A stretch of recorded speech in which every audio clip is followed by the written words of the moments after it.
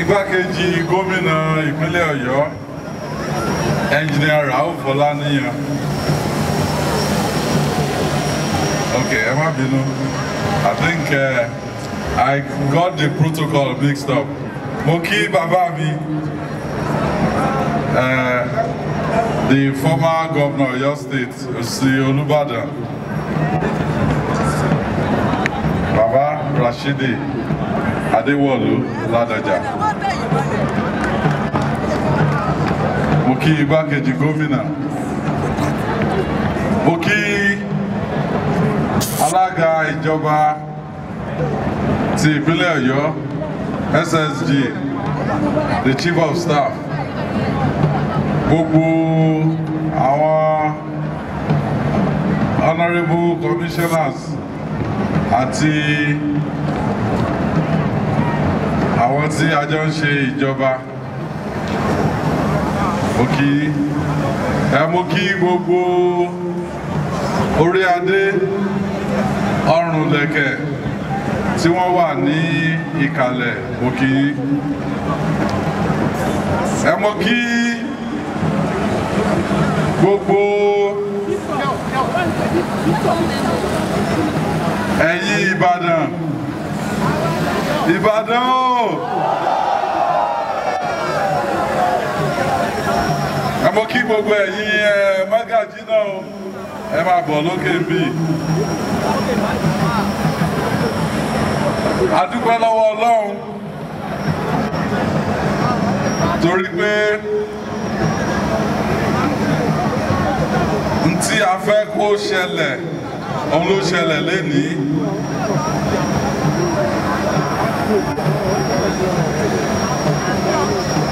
Ayẹyẹ ìkẹyìn tí a ń ṣe fún bàbá wa Olubadan ti ilẹ̀ Ìbàdàn tí wọ́n lọ bá àwọn ancestors wọn, Ọba Saliu Akamu Adétúnjí Ajé Ògúngúnnísọ̀ the first. Afẹ́kẹ́yìn bàbá dá, ẹ̀yin wọ́n dá àbí ò dá?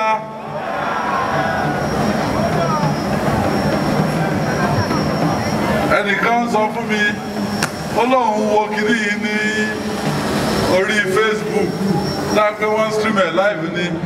Ó sọ pé ikú kan ń wo òun náà kú, mo ní kó wá tí ikú o, kó dúró títí di ìgbà tí àwọn tí wọ́n ṣe ẹ̀yẹ fún tí wọ́n wà ní position láti ṣe ẹ̀yẹ fún.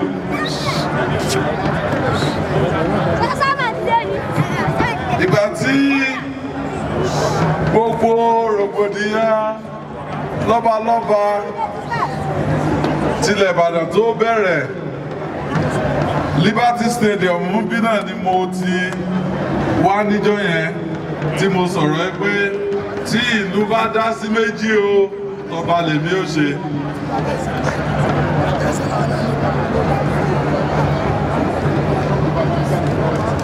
Gbogbo wàhálà tí a ní lórí ọ̀rọ̀ lọ́balọ́ba ilẹ̀ Ìbàdàn, inú mi dùn pé ní èní gbogbo ọ̀hún tó wà nínú ẹ̀ ni Ọlọ́run ti gbàkóso tá a sì ti parí ẹ̀.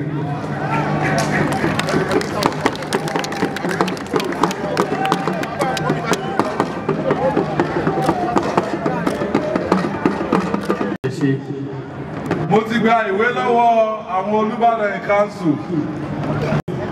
Wọ́n ṣe announcement Olubadan tuntun fún ilẹ̀ Ìbàdàn.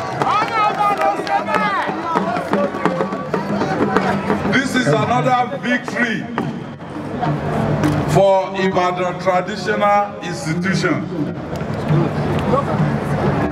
The process and the system was never broken. Kò ní ìdàtúnṣe. A ti padà sí bá a ṣe ń jọba ní ilẹ̀ Ìbàdàn.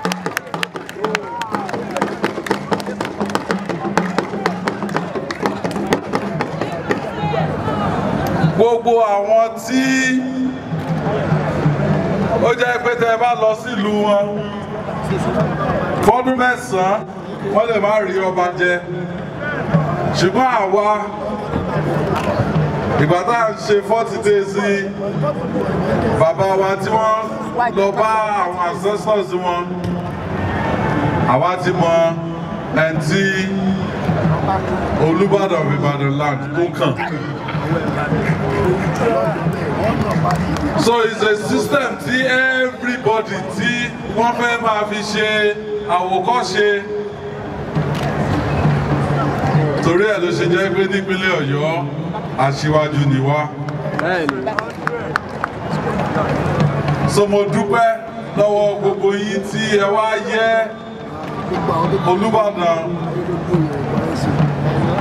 bàbá wa kábíyèsí Ajé Ògúngúnnísọ̀tẹ̀ wá yẹ wọn sílé ní. Àdúrà mi ni pé gbogbo wa ọmọ rere àgbẹ̀yìn wa o.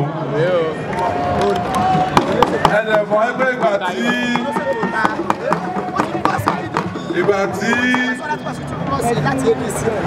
àwọn tí wọ́n wá ṣojú Chief Imam Ibadan land tí wọ́n ń gbàdúrà, wọ́n ní gbogbo nǹkan tí bàbá wa fi sílẹ̀ Ọlọ́run ní jẹ́ kó bàjẹ́ o. Ṣèyí Makinde wà lára nǹkan tí bàbá fi sílẹ̀, ẹ má jẹ́ ó bàjẹ́ o.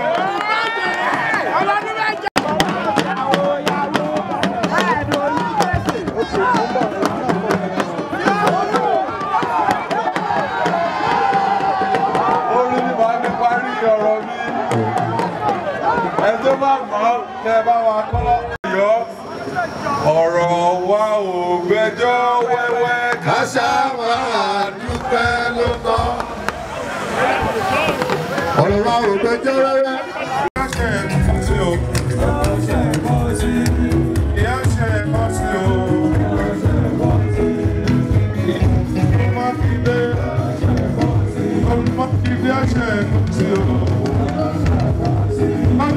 Yí ọmọ Makinde Abíọ́dún wá ṣe nǹkan sí o.